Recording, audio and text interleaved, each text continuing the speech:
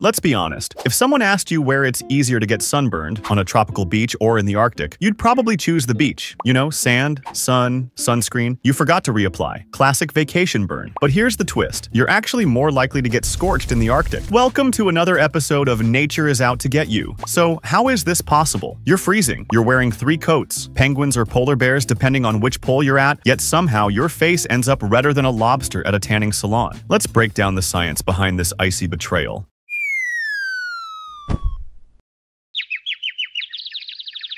First off, the cold doesn't mean the sun's gone. It's still up there.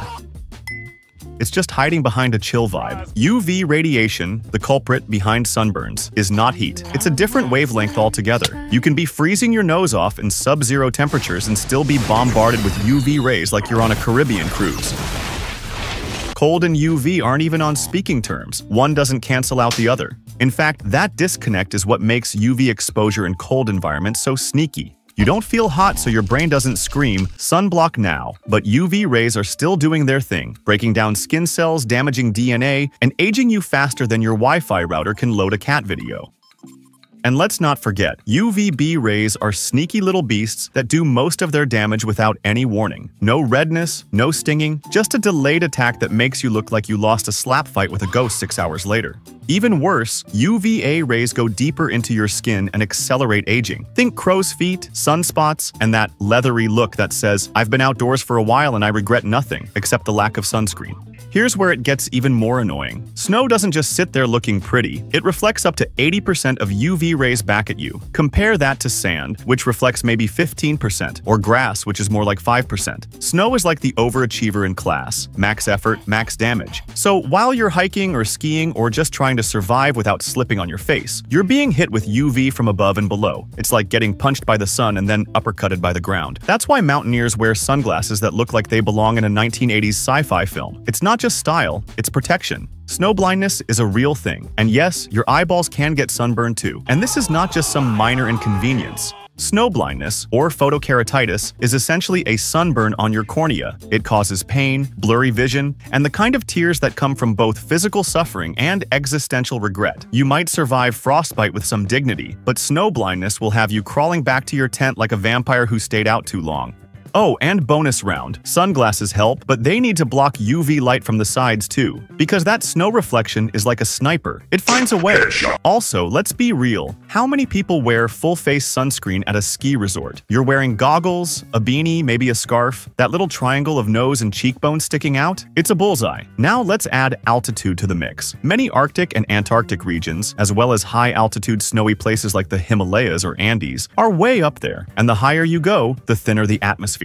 The atmosphere is our natural UV filter. Think of it like a global sunscreen. The thinner it gets, the less UV it blocks. For every 1,000 feet in elevation, UV levels increase by about 4 to 5%. That adds up fast. You're basically climbing into more radiation. So that serene hike through the Swiss Alps? Beautiful, yes, but also slowly turning your nose into a crisp.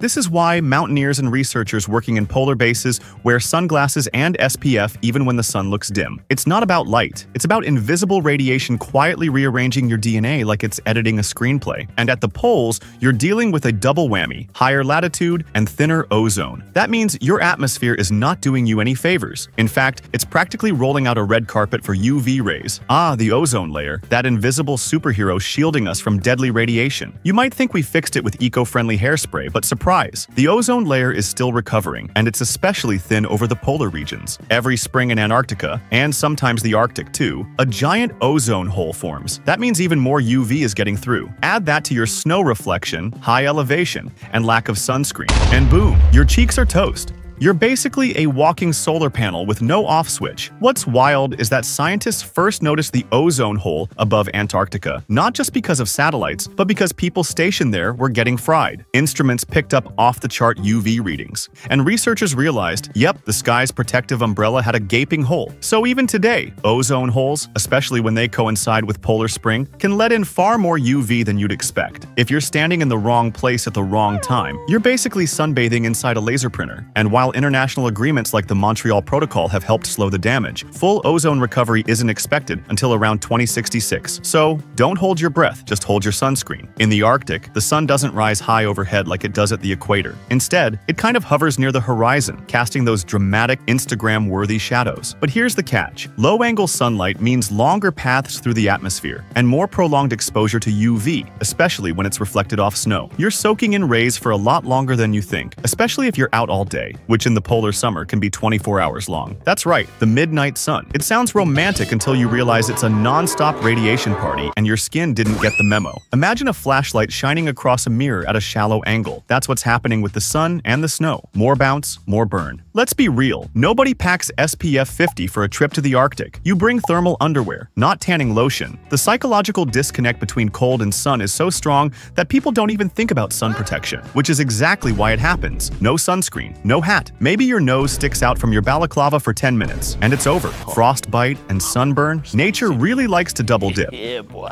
It's like your brain is too busy yelling, "I'm cold," to also yell, "UV attack." So it doesn't, and that's when the sun quietly does its worst. There's even a name for this bias: thermal illusion. When your skin is cold, it assumes it's safe, but radiation doesn't care about your feelings or your parka. And then there's the wind. Arctic wind is no joke, and while it won't give you a sunburn, it will distract you from the fact that you're being slowly roasted by UV. Also, wind dries out your skin, making it more vulnerable to damage. Dry skin doesn't protect as well. Cracked lips, burned cheeks, parched eyes. Check, check, and check. This combo of wind chill and sunburn is brutal. It's how you end up with skin that feels like it's been exfoliated with sandpaper, then set on fire. This isn't a new problem. Early explorers in the Arctic and Antarctic often suffered severe sunburns and snow blindness, even in the days before we knew what UV radiation was. Photos of Ernest Shackleton's crew show frostbitten faces wrapped in scarves and furs, but also slathered in soot or grease, not for warmth, but to reduce glare. Indigenous peoples of the Arctic, like the Inuit, used carved snow goggles with narrow slits to cut down UV exposure, proving they understood the dangers long before science gave it a name. So if you're trekking across frozen tundra with high-tech gear and still forget sunscreen, just know you're getting outsmarted by a 10,000-year-old tradition. You might not think to pack sunscreen next to your parka, but you should. SPF is not just for beaches. It's for anywhere the sun shines, and especially where it shines back at you off bright white snow. So yes, it's easier to get sunburned in the Arctic. The UV rays are sneakier, the reflections are brutal, the atmosphere is thinner, and let's face it, your guard is down. Wear sunscreen,